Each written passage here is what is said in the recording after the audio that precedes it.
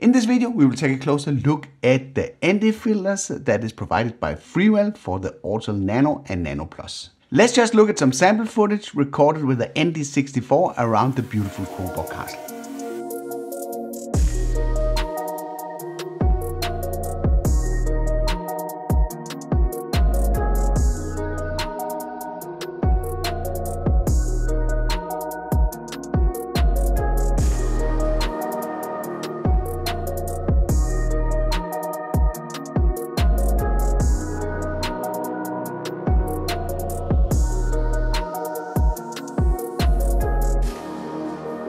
This filter kit is from Freewell and is the all-day filter kit that contains a ND4, ND8, ND16, 32, 64 and a ND1000. If you don't already know what these numbers mean, a ND4 is equal to one stop, and one stop actually means either halving or doubling the amount of light. So by mounting a ND4 will reduce the light with one stop, meaning that it will halve the amount of light that will enter through the lens to the sensor of the drone. If you mount a ND8, that is equal to two stops. That means that you will halve the light 2 times compared to not having a filter on the drone.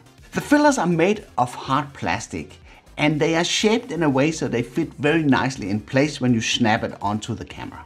Because they're made of plastic, I guess this is to make them light, so the drone still keeps below 250 grams. These filters are ND filters, which means that they are neutral density filters and they should not, at least in theory, add or subtract anything from your footage. So there's no magic in this box that automatically will transform your image into something really great by just slapping on the filters. You really need to know how to use them. I do want to mention that I have seen by using the higher numbers of ND filters that it will shift the colors of the image in general towards the warmer tones. This is not a big issue, but something you need to be aware of if you want to keep a consistent color temperature throughout your footage. This filter kit is a bit different than what we normally see from Freewell, as they normally include polarizer filters that will help boost saturations in your image. But this is not the case with the all-day filter kit that was kindly provided by Freewell. But they included an ND1000, which is a very dark filter that we will talk about a bit later in this video. There is a lot of misconceptions about when and where and how to use these ND filters on the interweb, but I've made a ton of videos here on the channel covering that topic. So I'll make sure to include a playlist with all the videos that I've made around ND filters for your convenience in the description below. As the principle is the same, you will gain a lot of knowledge by watching these videos. The primary use of ND filters are when you are recording video. You can use ND filters to reduce the frame rate on your video to generate motion blur. Motion blur can help smoothen out your footage that otherwise would look really jerky and stuttery if your shutter speed is too high. There's a golden rule, also commonly known as the 180-degree rule, that says you should strive to get your shutter speed at the double of the frame rate. The low shutter speed introduces motion blur between each frame, helping smoothing everything out.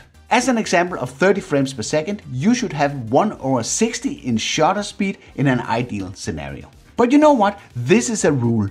And in general, you will be perfectly fine flying without filters if there's little to no movement in the scene that you're shooting. So in short, there needs to be motion in the frame for you to take advantage of these filters. Motion can come in many shapes and sizes. It does not need to be an object that moves inside the scene that you're shooting. Motion also occurs if you fly close to the ground. Also, if you decide to do a simple pan where you're moving the camera relatively to the background. Getting the shutter speed spot on in the real world will require you to run the camera in manual settings. And because you can't change the filter nor the aperture while you're airborne, it can sometimes be difficult to get it to exactly 1/60 without your footage either being under or overexposed. But don't be discouraged by that, as I normally just pick a filter that matches the weather conditions that I'm flying.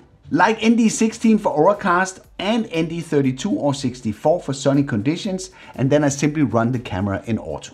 This will lower your overall shutter speed, and even if it's not as low as 1/60, it will still improve the smoothness of your footage compared to running it without. The only thing you need to be aware of is not to pick a filter that is too dark, as your shutter speed might end up being too low and the amount of motion blur will be too much, making your footage look unsharp and blurry. Then you're probably thinking, how do I do that? There's basically no way around you getting some real life experience using these filters, and that will help you sort of sense what kind of filter that you need to use in a certain situation.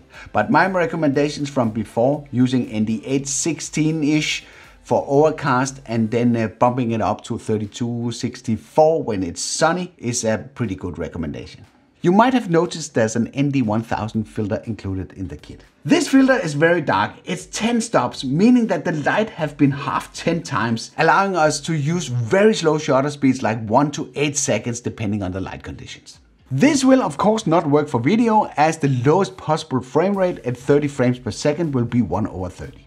With shutter speeds in seconds and still managing to keep the exposure, that will let us play around with long exposure photography. With this technique, you can create some really artistic results, which is something that we could cover in a separate video. As I mentioned in the beginning of this video, I've made a ton of videos covering ND fillers on various types of DJI drones, and I've collected everything in a playlist that you can access in this card. I hope you liked this video. If you did, then feel free to give it a like. If you didn't like it, feel free to press the dislike button twice. Thank you for watching, and I'll be seeing you around.